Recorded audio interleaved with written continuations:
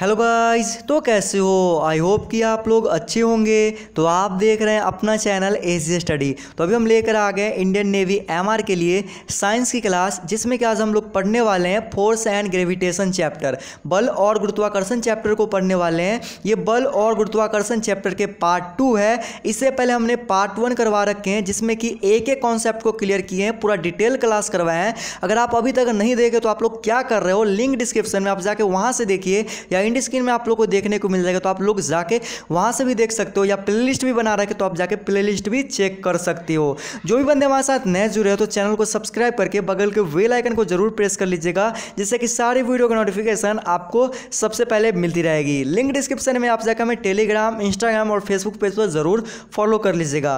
Part 2 में आप लोग को टॉप 15 क्वेश्चन देखने को मिलेंगे, जो कि सारे क्वेश्चन आपके एग्जाम लेवल के क्वेश्चन है और एग्जाम के व्यू से बहुत अच्छे क्वेश्चन है, और ऐसे क्वेश्चन आपके एग्जाम में बार बार आते हैं। साथ ही साथ आपको न्यूमेरिकल देखने को मिलेंगे, जो कि बहुत इंपॉर्टेंट न्यूमेरिकल है, तो आप इसे देखना बिल्कुल मत मिस कीजिएगा और वीडियो में इन तक जरूर बने रहिएगा, ठीक ना। तो चलिए सबसे पहला क्वेश्चन को करते हैं, और सबसे पहला क्वेश्चन हमारा यहाँ पर आप लोग देखिएगा।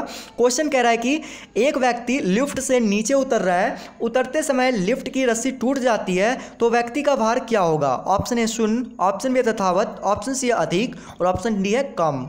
एक का जो राइट आंसर हो जाएगा वो हो जाएगा ऑप्शन नंबर ए, शून्य हो जाएगा, ठीक ना। एक व्यक्ति लिफ्ट से नीचे उतर रहा है, तो उतरते समय लिफ्ट की जो रस्सी है अगर टूट जाती है तो व्यक्ति का जो भार हो जाएगा वो शून्य हो जाएगा। और ऐसे क्वेश्चन आपके एग्जाम में पूछे जाते हैं, लिफ्ट से रिलेटेड जितने भी क्वेश्चन होते हैं। ऐसे मैंने पार्ट 1 में पूरा डिटेल में करवा दिया लिफ्ट से रिलेटेड जितने भी क्वेश्चन है, तो आप अगर अभी तक आप लोग नहीं देखे तो जाके जरूर देख लीजिएगा। चलिए दूसरा क्वेश्चन को देखते हैं, और दूसरा क्वेश्चन कह रहा है कि यदि किसी वस्तु का भार पृथ्वी पर m kg है तो चंद्रमा पर उसका भार होगा। Option A 1/m kg, option B है m/6 kg, ऑप्शन सी है m/2 kg और ऑप्शन डी m/8 kg। दो का जो राइट आंसर हो जाएगा वो हो जाएगा option number B, m/6 kg। यदि किसी वस्तु का भार पृथ्वी पर m kg है तो चंद्रमा पर उसका जो भार होगा वो m/6 kg होगा।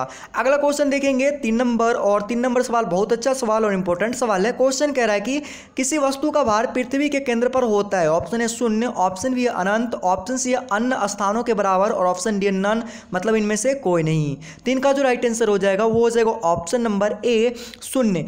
किसी वस्तु का भार पृथ्वी के केंद्र पर शून्य होता है, ठीक है ना, तो आप इसे याद रखिएगा। अगला क्वेश्चन लिफ्ट से रिलेटेड क्वेश्चन है, और क्वेश्चन कह रहा है कि एक लिफ्ट समान वेग से ऊपर जा रहे हो तो उसमें स्थित व्यक्ति का भार ऑप्शन ए बढ़ जाएगा, ऑप्शन बी घट जाएगा, ऑप्शन सी अपवर्तित रहेगा और ऑप्शन डी नन, मतलब इनमें से कोई नहीं। 4 का जो राइट आंसर हो जाएगा वो हो जाएगा ऑप्शन नंबर सी, अपवर्तित रहेगा। एक लिफ्ट समान वेग से ऊपर जा रहे हो तो उसमें स्थित व्यक्ति का भार अपवर्तित रहेगा। अगला क्वेश्चन 5 नंबर, और 5 नंबर सवाल बहुत इंपॉर्टेंट सवाल और आपके एग्जाम में पूछा गया सवाल। क्वेश्चन बोला है कि बल का ऐसा मात्रक क्या है? ऑप्शन है जूल, ऑप्शन बी है न्यूटन, ऑप्शन सी है कूलम और ऑप्शन डी है नन, मतलब इनमें से कोई नहीं है। 5 का जो राइट आंसर हो जाएगा वो हो जाएगा ऑप्शन नंबर बी, न्यूटन। बल का जो ऐसा मात्रक है वो क्या हो जाएगा? न्यूटन हो जाएगा, तो आप इसे याद रखिएगा। अगला क्वेश्चन 6 नंबर है, और 6 नंबर सवाल कह रहा है कि 1 न्यूटन बराबर कितने डाइन होते हैं? ऑप्शन है 10 के पावर 2 डाइन, ऑप्शन बी 10 के पावर 9 डाइन, ऑप्शन सी है 10 के पावर 4 डाइन और ऑप्शन डी है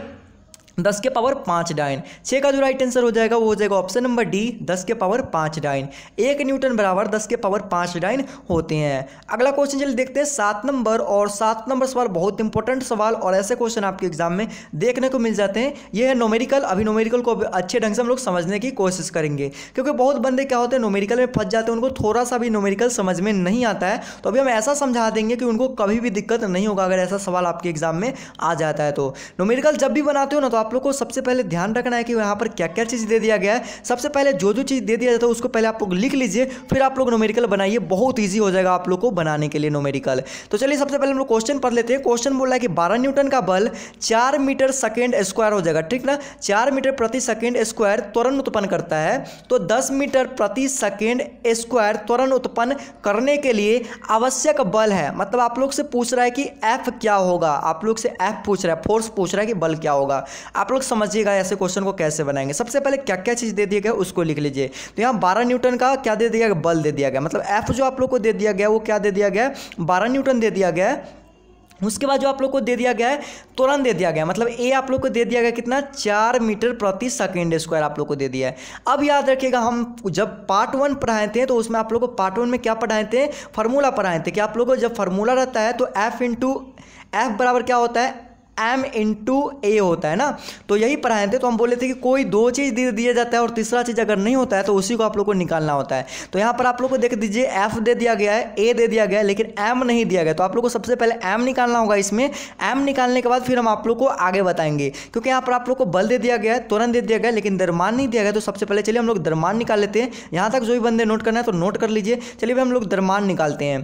तो f बराबर क्या होता है, m इंटू ए एक फार्मूला होता है। बल बराबर क्या होता है, द्रव्यमान गुणे त्वरण एक फार्मूला है जो कि पार्ट 1 में हमने लिखवा दिया है। अब देखिएगा इसको हम बनाते हैं। जो आप लोग को यहाँ पर क्या निकालना है, तो आप लोग को निकालना m है। तो m बराबर क्या हो जाएगा, f बाई में a हो जाएगा। तो आप लोग को m यहाँ पर नहीं दिया गया है तो यहाँ पर वैसे ही छोड़ देंगे। m हम लोग को निकालना है। f जो आप लोग को दिया गया 12 न्यूटन दिया गया, तो यहाँ पर हम 12 लिख लेते हैं। और a जो आप लोग को दिया गया 4 मीटर प्रति सेकंड स्क्वायर दिया गया, तो यहाँ पर हम 4 लिखते हैं। 4 से ये कट जाएगा कितने मरतबे, 3 मरतबे, 4 3 12 हो जाएगा। तो m बराबर क्या हो जाएगा, 3 kg हो जाएगा। m बराबर क्या हो जाएगा, 3 kg हो जाएगा। तो m जो आप लोग को क्या निकल गया, 3 kg निकल गया। अब देखिए यहाँ पर आप लोग को m निकल चुका है और यहाँ पर आप लोग को क्या दे दिया गया है, त्वरण दे दिया गया है, ठीक है ना। 10 मीटर प्रति सेकंड स्क्वायर आप लोग को क्या यहाँ पर दे दिया गया है, त्वरण दे दिया गया है। तो आप लोग को बल निकालना हो तो बल आप लोग आसानी से निकाल लोगे। तो चलिए बल का फॉर्मूला भी लगा लेते हैं, यहाँ तक जल्दी से आप लोग नोट कर लो। तो बल का जो फॉर्मूला होता है बराबर क्या होता है, m इंटू ए होता है। बल बराबर होता है मास गुणे द्रव्यमान। अब मास हम लोग निकाले थे तो कितना आ गया था, 3 kg आ गया था। और आप लोग को जो यहाँ पर त्वरण दे दिया गया वो 10 दिया है। तो जब आप 3 में 10 से गुना करोगे 3 आएंगे क्या हो जाएगा, 30 हो जाएगा। और ये बल है तो इसलिए यहाँ पर क्या हो जाएगा, न्यूटन हो जाएगा। तो देखिए 30 न्यूटन कौन सा ऑप्शन में, तो ऑप्शन नंबर ए दिख रहा होगा। तो यही क्या हो जाएगा, राइट आंसर हो जाएगा। आई होप कि ये क्वेश्चन आप लोग बहुत बढ़िया ढंग से समझे होंगे और ऐसे क्वेश्चन में आप लोग को कभी दिक्कत नहीं होगा, ठीक है ना। अगर थोड़ा सा भी दिक्कत है तो आप कमेंट सेक्शन का ले, कमेंट करके आप हमें बता सकते हैं। इसे हम फिर से समझाने की कोशिश करेंगे टेलीग्राम चैनल पर या फेसबुक पेज पर, या आप हमें इंस्टा पर पूछ सकते हो। तीनों जगह हम इसे क्वेश्चन को बता देंगे अगर आप हमें मैसेज करके पूछते हो तो।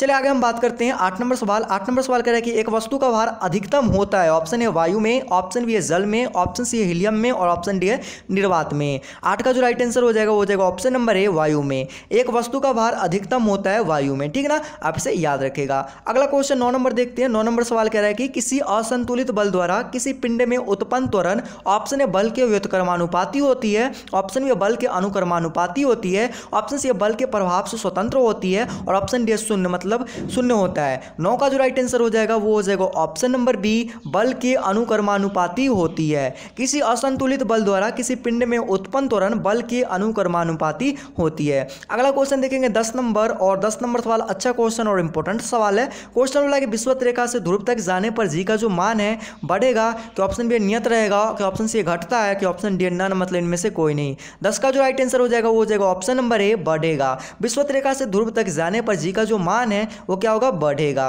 अगला क्वेश्चन 11 नंबर देखेंगे, और 11 नंबर सवाल कह रहा है कि भू स्थिर उपग्रह की तल से ऊंचाई है, ऑप्शन है 6400 किलोमीटर, ऑप्शन बी है 12,000 किलोमीटर, ऑप्शन सी है 36,000 किलोमीटर और ऑप्शन डी है 42,400 किलोमीटर। 11 का जो राइट आंसर हो जाएगा वो हो जाएगा ऑप्शन नंबर सी, 36,000 किलोमीटर। भू स्थिर उपग्रह की पृथ्वी तल से ऊंचाई 36,000 किलोमीटर है। अगला क्वेश्चन 12 नंबर देखेंगे, और 12 नंबर सवाल बहुत वीवीआई सवाल और बहुत इंपॉर्टेंट सवाल। ऐसे क्वेश्चन आपकी एग्जाम में देखने को मिलते हैं और देखने को मिले भी हैं, तो आप लोग इसे अच्छे ढंग से समझिएगा, क्योंकि अक्सर बच्चे ऐसे सवाल में कन्फ्यूज हो जाते हैं। तो आप लोग को कन्फ्यूज नहीं होना है, ये सारे कन्फ्यूज को यहीं दूर कर देंगे, क्योंकि ऐसा समझाएंगे ना कि आप लोग कभी भी नहीं फंसोगे ऐसा सवाल अगर आ जाए तो आपके एग्जाम में, ठीक ना। तो क्वेश्चन को सबसे पहले पढ़ेंगे, फिर आप लोग को समझाने की हम कोशिश करेंगे। देखिए आप लोग को क्वेश्चन दे दिया कि पृथ्वी पर किसी वस्तु का द्रव्यमान एवं भार क्रमशः 4 kg एवं 29.4 न्यूटन है, ठीक ना। तो पूछ रहा है कि चंद्रमा पर उसका द्रव्यमान एवं भार होगा। आप लोग को यहाँ पर देखिएगा दो चीज़ देखने को मिला है, एक देखने को मिला है द्रव्यमान और एक देखने को मिला है भार। अक्सर बच्चे सोचते हैं कि द्रव्यमान और भार जो होता है सेम ही होता है, अलग अलग नहीं होता है, लेकिन आप लोग को बता दे द्रव्यमान अलग होता है, भार अलग होता है, ठीक ना। तो आप लोग इसे ध्यान में रखिएगा, द्रव्यमान अलग होता है, भार भी क्या होता है, अलग अलग होता है। तो आप लोग समझने की इस बात को कोशिश कीजिएगा। सबसे पहले हम लोग द्रव्यमान की बात करेंगे और द्रव्यमान निकालने की इसमें कोशिश करेंगे सबसे पहले। तो यहाँ पर आप लोग देख लीजिए क्वेश्चन हम बना कि पृथ्वी पर किसी वस्तु का द्रव्यमान 4 kg है। यहाँ पर कितना दे दिया है, द्रव्यमान जो आप लोग को दिया वो 4 kg दिया गया था और भार कितना दिया गया था, 29.4 न्यूटन दिया गया था। तो अभी हम सबसे पहले द्रव्यमान निकालने की सीखेंगे। तो सबसे पहले आप लोग द्रव्यमान निकालने की कोशिश कीजिए। देखिए पृथ्वी पर किसी वस्तु का द्रव्यमान 4 kg है, तो पूछता है चंद्रमा पर इसका द्रव्यमान क्या होगा। जब आप लोग को द्रव्यमान निकालने के लिए बोला जाए ना, तो ऐसे प्रश्न को आप लोग याद रखिएगा कि जब भी आप लोग को द्रव्यमान निकालने के लिए बोले तो द्रव्यमान जो होता है वो क्या होता है, हर जगह पर समान होता है। मतलब कि जितना पृथ्वी पर द्रव्यमान होगा उतना ही द्रव्यमान कितना होगा, चंद्रमा पर होगा। तो हम कह सकते हैं कि द्रव्यमान जो है वो चेंज नहीं होता है। द्रव्यमान जो है वो क्या होगा, चेंज नहीं होगा। अगर द्रव्यमान 4 kg है तो ये चंद्रमा पर क्या हो जाएगा, 4 ही kg रहेगा, ये चेंज नहीं होगा, उतना ही है। अगर चंद्रमा पर द्रव्यमान अगर 10 kg है तो चंद्रमा पर पृथ्वी पर अगर द्रव्यमान 10 kg है तो चंद्रमा पर भी ये क्या हो जाएगा, 10 kg। अगर पृथ्वी पर 5 kg अगर द्रव्यमान है तो चंद्रमा पर कितना हो जाएगा, 5 kg। ठीक है, तो आप इस बात को याद रखिएगा कि द्रव्यमान है जो कि कभी चेंज नहीं होगा। अगर आपसे पूछ दिया जाए कि पृथ्वी पर किसी वस्तु का द्रव्यमान 20 kg है तो चंद्रमा पर उसका द्रव्यमान क्या होगा, तो 20 kg ही होगा, चेंज नहीं होगा। तो द्रव्यमान चेंज नहीं होता है, द्रव्यमान जो है हर जगह पर समान ही होता है। तो आप इसे याद रख लीजिए, माइंड में सेट कर लीजिए या कॉपी पर नोट कर लीजिए इस बात को। अब चलिए हम लोग भार की बात करते हैं। तो भार जो होता है वो चेंज होता है। अगर पृथ्वी पर अगर इतना भार है तो ये चंद्रमा पर जाने के बाद ये भार क्या हो जाएगा, और ज़्यादा हो जाएगा या कम हो जाएगा या कुछ भी होगा। ठीक ना, मतलब कि भार जो है चंद्रमा पर आने के बाद जरूर बदल जाएगा। ठीक ना, तो अभी चलिए अगर आप लोग को पृथ्वी पर अगर इतना भार दे दिया गया और बोले कि चंद्रमा पर भार क्या होगा, तो इसको बनाने के लिए आप लोग को क्या करना पड़ता है, जो आप लोग को पृथ्वी पर भार दिया जाता है उसमें आप लोग को 1/6 से गुना कर देना होता है। 1/6 से जब आप गुना कर दोगे तो ये चंद्रमा का भार हो जाएगा। जब इसको आपको काटोगे तो 4.9 हो जाएगा न्यूटन। ठीक ना, तो ये जो भार निकला ये किसका निकला, 4.9 न्यूटन, ये चंद्रमा पर निकला। ये क्या कहाँ पर निकला, चंद्रमा पर ये भार निकला। ठीक ना, तो इस बात को आप लोग ध्यान में रखिएगा। तो आप लोग समझ गए होंगे कि भार कैसे निकालते हैं। अगर आप लोग को भार निकालने के लिए बोले कि पृथ्वी पर इतना भार दिया गया तो चंद्रमा पर भार क्या होगा, तो भार जैसे निकालने के लिए बोले तो 1/6 से आप लोग गुना कर दीजिएगा। अगर आप लोग से पूछा जाए कि द्रव्यमान क्या होगा, तो द्रव्यमान चेंज नहीं होता है, जितना आपको लिखा मिले वही आपको आंसर हो जाएगा, उतना ही द्रव्यमान क्या होगा, चंद्रमा पर भी होगा। तो आई होप कि ये क्वेश्चन को आप लोग बहुत बढ़िया ढंग से समझे होंगे और ये ऑप्शन नंबर डी इसका क्या हो जाएगा, राइट आंसर हो जाएगा। कोई भी दिक्कत नहीं आया होगा मुझे लगता है, और पूरा कॉन्सेप्ट एक क्लियर हो गया होगा इनसे रिलेटेड। ठीक ना, अगर अब भी दिक्कत है ना तो आप लोग हमें कमेंट सेक्शन में कमेंट करके जरूर बता सकते हैं। अगर समझ में आ गया तो वीडियो को लाइक करके दोस्तों के साथ इस वीडियो को ज़्यादा से ज़्यादा शेयर कीजिए, और जो भी बंदे नए हो चैनल को सब्सक्राइब करके बेल नोटिफिकेशन को जरूर दबा लीजिएगा। चलिए अभी हम अगला क्वेश्चन को बात करते हैं। अगला क्वेश्चन भी न्यूमेरिकल है और क्वेश्चन कह रहा है कि एक अंतरिक्ष यात्री जिसका द्रव्यमान 50 kg है तो पृथ्वी से बाहर आता है तो उसका भार जो है अंतर्ग्रहीय अंतरिक्ष में क्या होगा। आप लोग समझिएगा इस क्वेश्चन को। जो आप लोग को द्रव्यमान दे दिया गया है, एम दे दिया गया है, वो दे दिया गया 50 kg। ठीक है ना, और जो पृथ्वी से जब हम बाहर जाते हैं तो वो क्या हो जाता है, जी हो जाता है ना। तो जी हो जाता है तो बोलता है कि तो उसका भार जो है अंतर्ग्रहीय अंतरिक्ष में क्या होगा। तो जी का जो मान हो जाता है अंतर्ग्रहीय अंतरिक्ष में वो 0 हो जाता है। क्या हो जाता है, 0 हो जाता है। तो हम लोग क्या कर लेते हैं, जो अंतरिक्ष में यात्री जाता है उसका हम लोग क्या करते हैं, भार निकालते हैं। तो अंतरिक्ष में जो व्यक्ति जाता है उसका क्या हो जाएगा, व्यक्ति का जो भार हो जाएगा, व्यक्ति का जो भार हो जाएगा वो क्या हो जाएगा, mg हो जाएगा ना, mg हो जाएगा। तो हम आप लोगों को कितना है, 50 kg है तो 50 हो गया। और जी आप लोग को बताएं क्या, जब अंतर्ग्रहीय अंतरिक्ष में जाएगा ठीक ना, तो वो क्या हो जाता है, 0 हो जाता है। ठीक ना, इस बात को आप लोग याद रख लीजिए।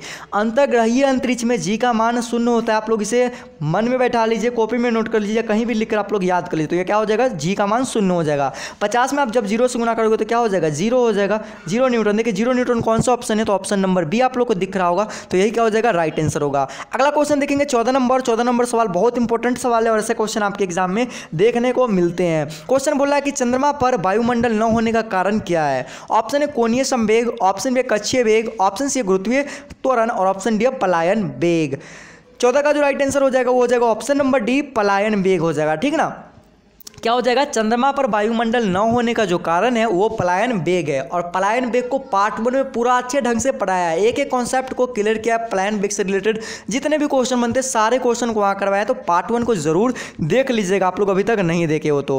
अब चलिए हम लोग बात करते हैं आखिरी क्वेश्चन को, और आखिरी क्वेश्चन है कि बल कौन सी राशि है। ऑप्शन है सदिश राशि, ऑप्शन बी अदिश राशि, ऑप्शन सी है दोनों, और ऑप्शन डी नर, मतलब इनसे कोई नहीं। अगर आपको इसका आंसर मालूम है तो आप लोग हमें कमेंट सेक्शन में कमेंट करके बताइए। देखते कितने बंदे इसका सही आंसर देते लेते हैं। और ये क्वेश्चन आपके एग्जाम में पूछा गया क्वेश्चन, तो इसका जो राइट आंसर हो जाएगा वो हो जाएगा ऑप्शन नंबर ए, सदिश राशि। बल है जो कि एक सदिश राशि है। तो आज के टॉप 15 क्वेश्चन थे जो कि सारे क्वेश्चन एग्जाम लेवल के क्वेश्चन थे और ऐसे क्वेश्चन आपके एग्जाम में बार बार देखने को मिलते हैं। तो आप लोग को ये वीडियो बहुत अच्छा लगा होगा। अगर अच्छा लगा है ना तो वीडियो को जरूर लाइक करके जाइएगा और दोस्तों के साथ इस वीडियो को ज़्यादा से ज़्यादा शेयर कीजिएगा और जो भी बंदे नए चैनल को सब्सक्राइब कर लीजिएगा। अब देखिए इसका जो PDF है आप लोग को टेलीग्राम चैनल पर मिल जाएगा। तो अभी तक टेलीग्राम चैनल को ज्वाइन नहीं किया तो टेलीग्राम चैनल को ज्वाइन कर सकते हो। आप टेलीग्राम पर SG स्टडी सर्च कर सकते हो या लिंक डिस्क्रिप्शन में आप जाके वहाँ से भी ज्वाइन हो जाना। साथ ही साथ आप हमें इंस्टाग्राम और फेसबुक पेज पर जरूर फॉलो कर लीजिएगा। बताइए वीडियो कैसा लगा, अगर अच्छा लगा है तो जरूर शेयर करना। मिलते हैं अगले वीडियो में, तब तक के लिए जय हिंद, वंदे मातरम।